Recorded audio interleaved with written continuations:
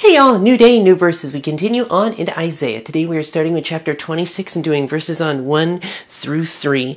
And I think we're just going to have breaks written down in a certain way and just play with it because there's such beautiful rhyming in this imagery and these posts and how the verses connect to each other for this entire chapter. So as we continue through Isaiah, especially with chapter 26 together for these next few times, it's just going to be really digging into the symmetry and the connection and how beautiful you can see the front and the back and the middle, and that it truly is an incredible work. I mean, an intelligence clearly at hand that makes such beautiful imagery come to life. God working with people to make such wonderful revelation come to life as we dig into Him and let Him dig into us. And on that note, Father God, we just ask that you would send your Holy Spirit to dwell with us. Let us sup at your table, that we would be able to truly have great, wonderful daily bread to feast upon, Lord God. With the provision of physical needs and food and stuff like that, and clothing, and thank you that you take care of all of it, Lord, and shelter and all of those needs. And we thank you, and Lord God, when there need to be met, do above and beyond, so that bring a testimony of the fact that you are Jireh, and see to it. And Lord God, the daily bread I want to focus on here is the daily bread of your word. That word of you started talking about to your disciples, Lord Jesus, when you said, I already have food. When we were helping the Samaritan, being with the Samaritan woman at the well. Heavenly Father, just thank you. Thank you that you give us that kind of daily bread. The daily bread that truly fills us up, truly refines us, truly helps us come to life. Wash us clean in your blood that we might walk anew, fresh, and anointed by your grace, living lives that reflect that truth and the mercy and the grace that you have shown. Lead us, Heavenly Father, in Jesus' name. Speak, your servants are listening. Holy Spirit, dwell within. We're yours, Lord, by the power of the blood. We praise you and thank you for your sacrifice, Jesus. You are holy, worthy,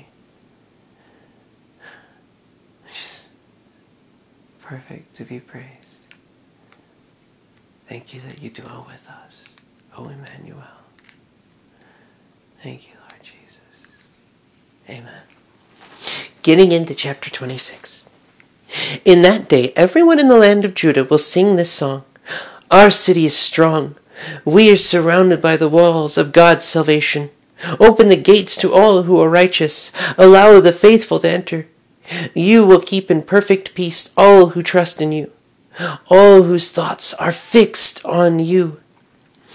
I love this area because I've been studying a little bit about the study and the idea and the imagery, and like the woman is a side and this architectural design, and you're going way deeper. Because I always thought the imagery of a rib was, to be honest, shallow. But the idea of sides and a strong and two be made one, well, that makes a lot more sense than just a rib. But that may just be the fact that the only reason I even care about the human anatomy is because I've damaged mine quite substantially. But to wit, the Lord will keep in perfect peace all who trust in Him, all whose thoughts are fixed upon Him. And doesn't He? You know, He sees to every need. And I've got a lovely testimony of perfect timing thing just before recording this, and why it's a little late is because I was on the phone with the doctor because, well, a slow and then a suddenly, because that's how God liked to do. Slowly, waiting for the MRI, suddenly got okayed. So called them, was waiting on hold for an hour, slowly, and then suddenly got a really nice person whose name I really wish I could remember. I'll get better with names. God is helping me do it. They were so kind. They helped me get it. And, I was thinking, just the closest one to me, it would have been the 20th. And instead, by God's grace, suddenly, I can get it tomorrow. And God is absolutely beautiful to do things like that.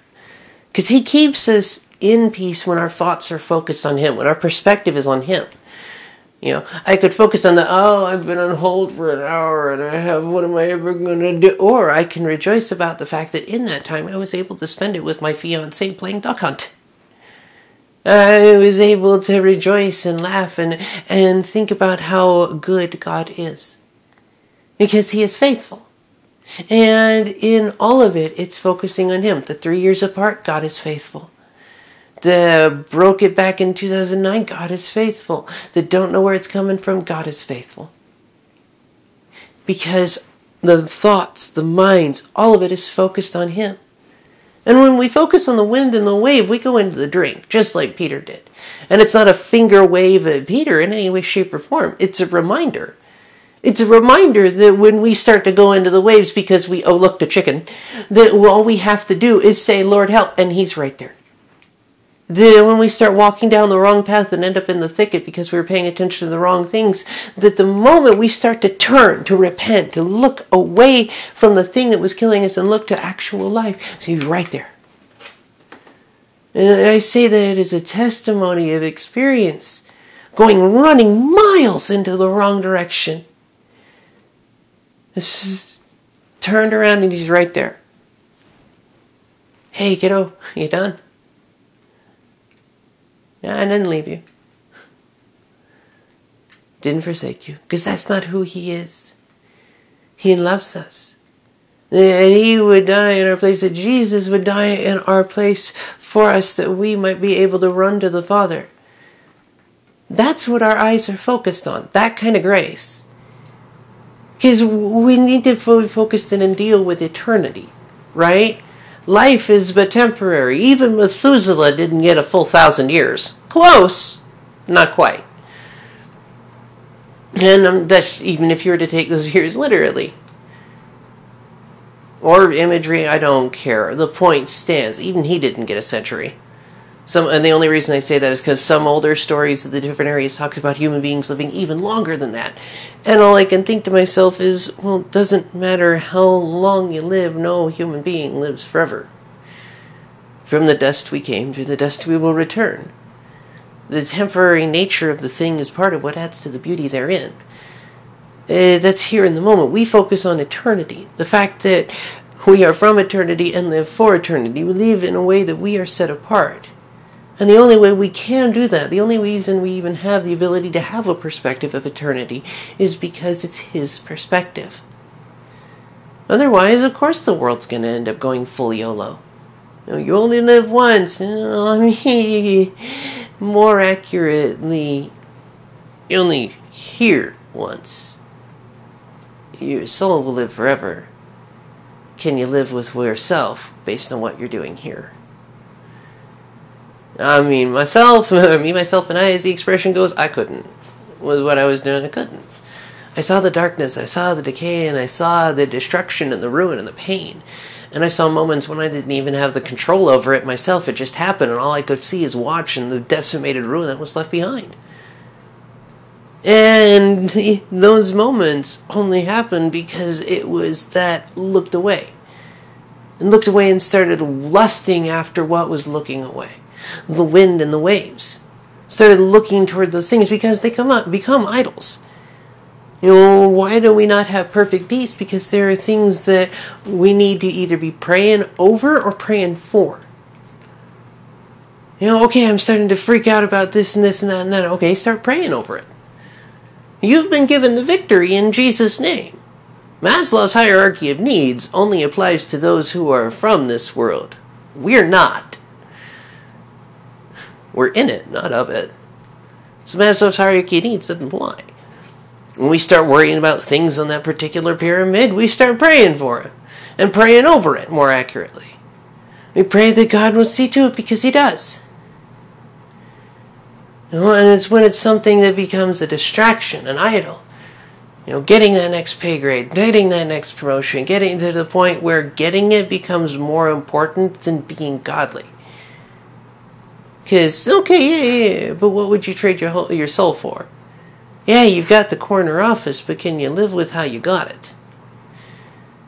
There's a reason that the ancient world has ideas about chickens coming home to roost, and granted, it's an adage that has been a while around, but it's wisdom that has been around forever. And it's understanding because actions have consequences. Sin causes death. The wages of sin are death. And so we can either focus on the ruin we cause, or we can focus on the one who makes us whole and live in righteousness. Because righteousness is right relationship. How do we expect to have a right relationship with people if we don't have the right relationship with God? If we don't have the perspective that He's king, we're not. Even an actual monarch king is but a prince. A prince that God placed there. One that should be prayed for. Because God put him there. Pray for your leaders. It's a thing for a reason. And leaders need prayer. Especially the more weight you put on with being a leader, the more prayer you need. The more prayer you want. And then again, who doesn't want prayer? You got right there. Right? Open the gates to all who are righteous. Allow the faithful to enter. The only way we're righteous is by the blood of the Lamb. We only have the ability to have right relationships with other people because we have right relationship with Jesus. We understand that He loves us that much, and that our will is the thing that's causing the problem in the first place. It's like, that means you don't have free will. No. We have free will. That it's your will be done, Lord. Your kingdom come. Because if it were our own will, how's that been going for the last pickle while? There are times when we will lead ourselves into that. There are times when the Holy Spirit will lead us into the wilderness for testing. And there are times when we will end up there of our own accord. And God will use it, and God will watch it. The question is, who or what are our thoughts fixed upon? If they're focused on a what, it's an idol. If they're focused on a who, then which who? Because even a spouse can be an idol. A kid can be an idol. Even a fur baby can be an idol. It's got to be God first. And the reason for that is because only in right relationship with God can we have right relationships with others. We're surrounded by God's salvation. We are protected and set apart by the blood of the Lamb. And these beautiful verses right here. Our city is strong. That New Jerusalem that we hail from, the true city of peace, the heavenly Jerusalem. Starting to get a kingdom mindset. Yahweh is our king. Jesus is our king.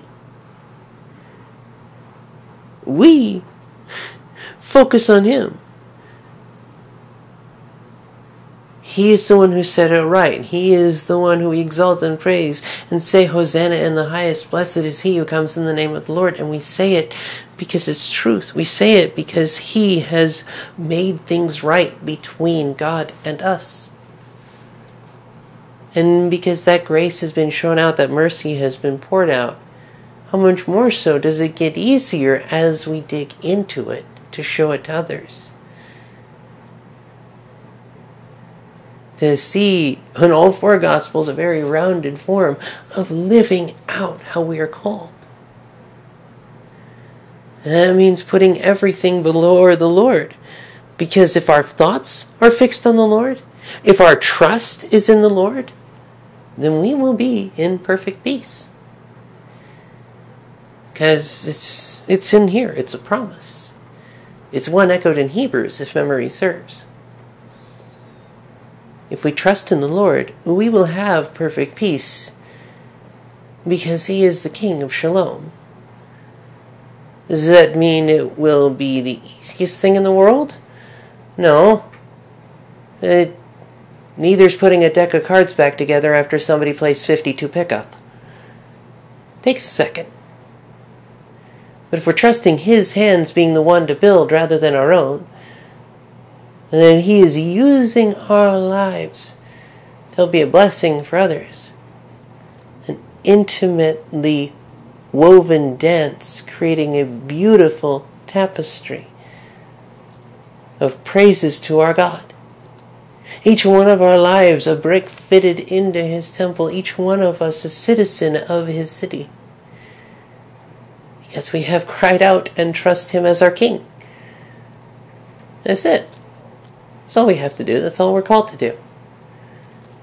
Those who call upon the name of the Lord shall be saved. Call upon the name of the Lord. Fix your eyes upon Him. And know, K-N-O-W, that when you're up to a sea's edge, He'll either bring forth dry land, make it so you can walk on top of the water, or give you wings to fly.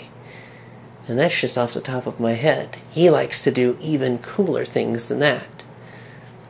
So when you're at the water's edge, don't cry out, "What will we do now?" Cry out, "What will you do next, Papa?" Because He can, and He will, and He did. And it's in here that we look backward to remember that He is true then, so that we can have a peace about what comes next, and know that now is a place where He has us exactly where He wants us, refining us, making us new, making us whole, making us bold, making us His. May the favor of the Lord be upon you. I'll see you next time. God willing, I'll see you then.